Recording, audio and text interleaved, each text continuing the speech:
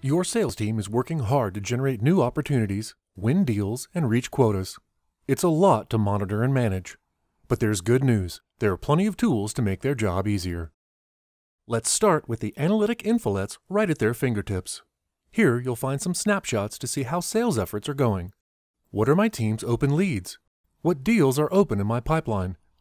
How is my team's performance? You can add up to 5 analytics tabs here and customize what infolets you want to see. You can choose from a drop-down list of infolets to put on each tab. I'll add an Opportunities infolet. I can even take actions on these opportunities right from here. And I can hide any infolet that I don't want to see.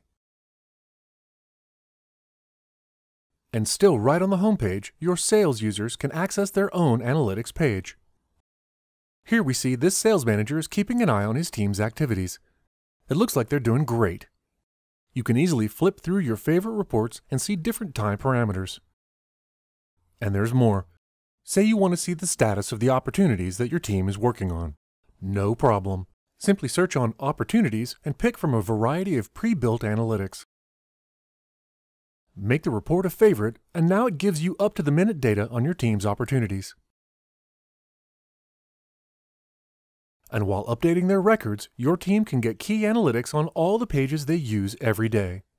After your administrator has set it up, just click the Analytics side tab in your work areas, such as Quotas, Forecasts, Accounts, and Activities. You can even drill down on a record to see analytics specific to that record. There are over 100 pre-built sales analytics right out of the box and lots of ways to show them. From your mobile, tablet, or desktop, these analytics put you one click away from the key information you need to stay informed on all your sales activities, whatever role you have.